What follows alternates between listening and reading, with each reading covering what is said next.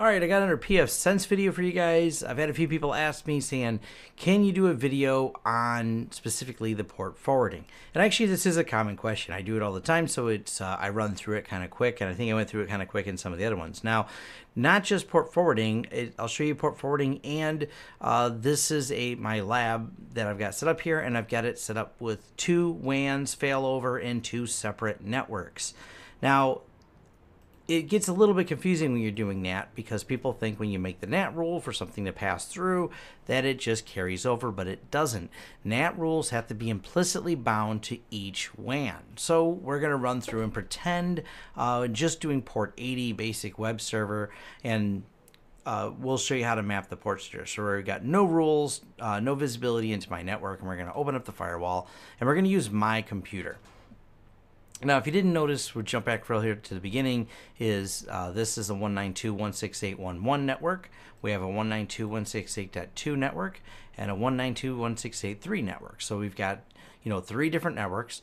My particular computer's IP address is 192.168.1.9.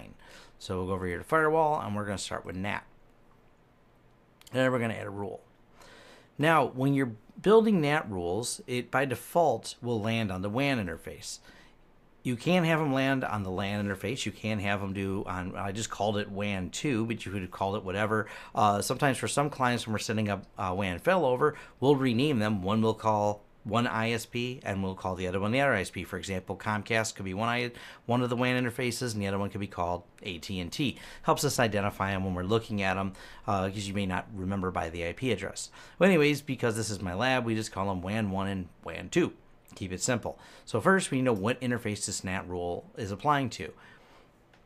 Then we know, is it a TCP, UDP, or TCP, UDP port? We're just going to leave it TCP because we're doing our pretend web server. Now I can pull from the list and put www, but I know the port, so I type them in, port 80. Now the target IP is the IP we want to land on. We're landing on this computer as we're setting up our pretend web server on this. So the target IP is, whatever the web server is internally. The external IP is the WAN address. Now, there are some advanced options where you can get in there and you can filter for certain IP addresses. By default, we're going to leave this wide open, let anything come here. But you can specify, for example, the incoming traffic that only this port is only visible by this one other computer. And you do that sometimes if you have 2 different sites set up. And just one more precautionary step, you're going, I'm filtering all traffic unless it comes from that IP. Of course, some IPs can be spoofed, but it's one more little layer you can add on there.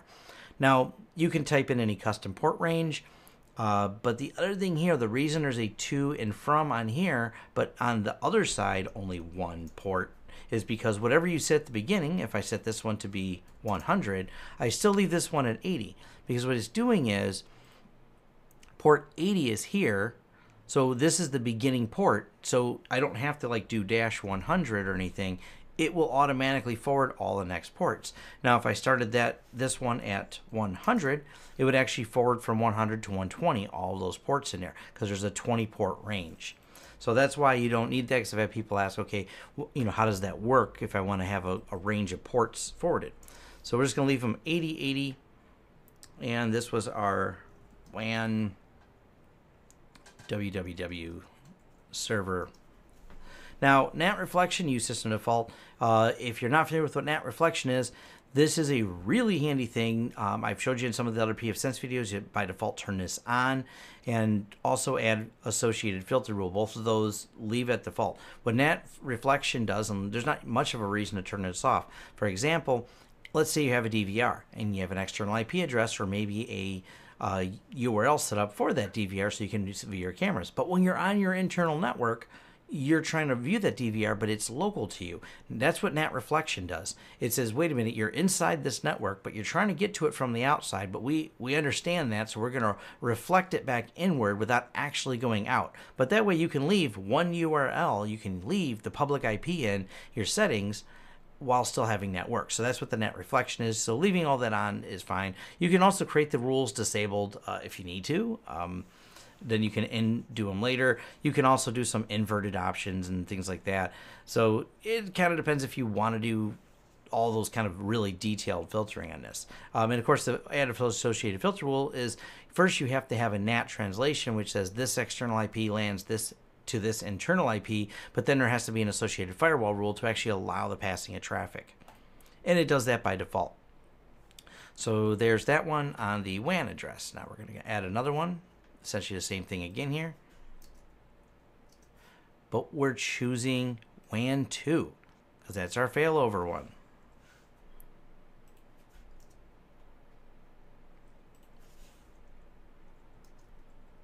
So this is our WAN 2 www. All the same rules apply. And this is how you map if you have a failover address. Now, how that works in practice is a little bit different because we're going to apply the changes here. You're not making your web server redundant per se, because what you've done is you have two separate networks, because this is WAN 2 network and this is WAN 1 network. So you have to only point them at one of them. And you have to make, if one of these goes down, but you still want people to get to your web server, you still need to rechange a DNS setting to point it to the other side. Now, where there's redundancy in this works is we've helped people with mail servers behind there. So if you have a mail server, you can add to your MX records a lower priority MX. So you'll pick one to be the primary, one to be the secondary.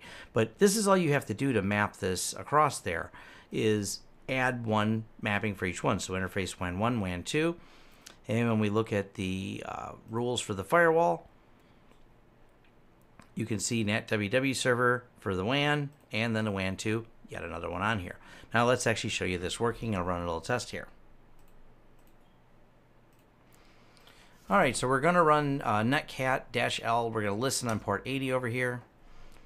Now, this particular computer called The Box actually has its two network cards. And with two network cards, it can go to each one of those IP addresses. It has a network card that's in each of these networks.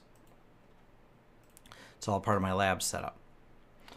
So the first IP address we'll go to is the one here. So we'll telnet 2.33 port 80.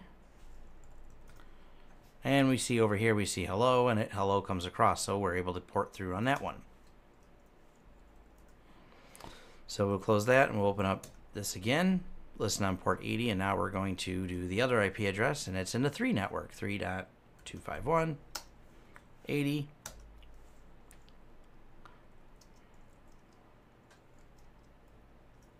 Hi from WAN 1. So you can see this works. It's really simple to do, but some people do get confused. They think you can only make one NAT rule, and because these are together. Now, because they have separate IP addresses, there's not a way just to make one NAT rule and have them just work together. I actually think there's a way in pfSense you may be able to alias them together as one, but reality is you want to map the rules. And you also have to think, do you need to wrap the rules? When we set these up for some clients, other than having an internal mail server and MX records for failover, having the web server, because you have to go in and make a DNS change, and have a secondary DNS for them to flow through on there, it may not be the most practical setup for you, because it doesn't really work in the way some people think, oh, if I have two ISPs, it just doubles my bandwidth. No, because you circuits need a single IP address to go through, so it doesn't double your bandwidth. This is more for failover purposes. I mean, there are routing things you can do where you can push some over other traffic and create rules to create, where this data goes over this circuit and that data goes this circuit, but that's a different topic, and it can help your speed. But this is just to show you really quickly how to do NAT, and if you happen to have more than one WAN address, for every WAN address you have. Now, even if those are a group of IPs assigned to you, for example, we buy a block of 5 IPs, it's the same thing. You have to create a rule for each IP address and a NAT rule for them, so it flows through. So that's just a quick overview of how that works. Hopefully it answers anybody who had questions on this.